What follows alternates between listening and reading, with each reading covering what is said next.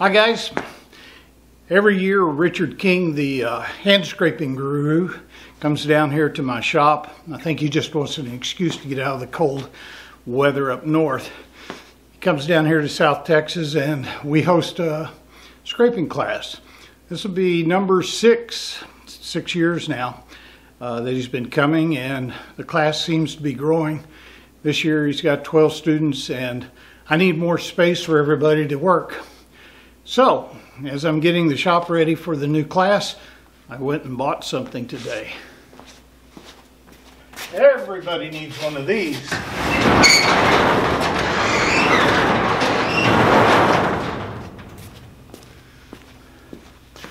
Can you see that?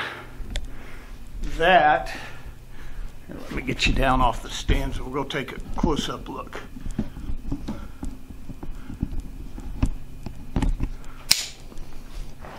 That is one heavy table. Found this on Craigslist the other day. Picked it up for $425. It looks like it's in pretty decent shape. When I arrived, there was 4 guys in the scrapyard giving a Rust-Oleum makeover and a rebuild to a lot of different things in their yard. And I suspect this one's had one also. It's an 1.25 inch thick top. It looks pretty flat. I thought that if it's really bad, I can always take it and cut it down to 32 inches and give it a ride on my planer. And we plane it all off and make a new base for it. Frankly, I couldn't buy the top plates that I was going to use for a new welding table for what I paid for this. And it gives enough space for 4 people to work during the upcoming class. So everybody will have enough room. Let me get this sucker in place. Put you back up here in the stands.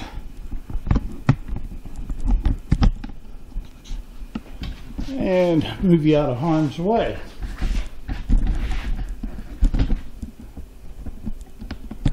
I'm just going to put it up here in the front of the shop. I've got a lot of work to do to get this place ready.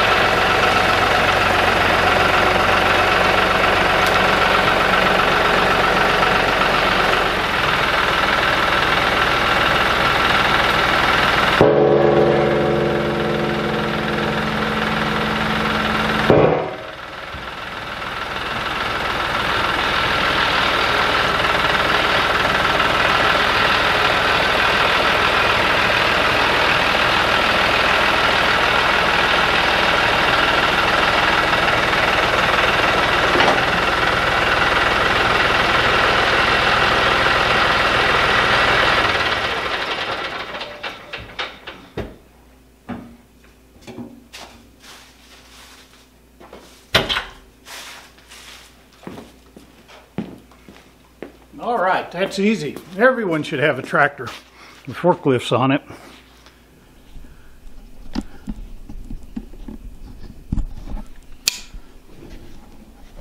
Looks like they put on 2 tabs or shelves or whatever for some nice vise. Although I think that's kind of high up. Let me cut that off and lower it down. I'm going to put some wheels on it.